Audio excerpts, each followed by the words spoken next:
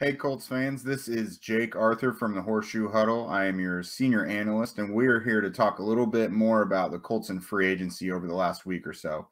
They finally made a few moves, which to them seems like an absolute shopping spree. They haven't really done much in the past couple weeks. They re-signed defensive end Al-Quadin Muhammad. He'll be mixed in there with Isaac Rochelle and Kamoko Toure, Ben Banogu, Tyquan Lewis. Word is they've still been talking to Justin Houston, their veteran pass rusher from the past couple years. At this juncture, you would think they still want to probably make a move at this position in the draft because they don't have the absolute dog pass rusher that you would think they want to have. They have also signed guard Chris Reed, who's formerly of the Carolina Panthers. Now, those who have already studied him seem to really like what they see. Had a couple rocky moments with the Panthers, but overall a really good season last year.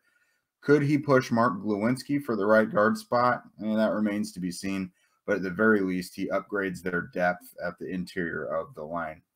And then last, they also signed safety Sean Davis in the same day that they signed Reed. This is another interesting move because it gives them a little bit of the flexibility to use more three safety looks in sub packages. He's more of a box guy. He's also a great special teamer. Kind of overall replacement for Tavon Wilson last year. That third safety, the depth guy, but also a special teamer.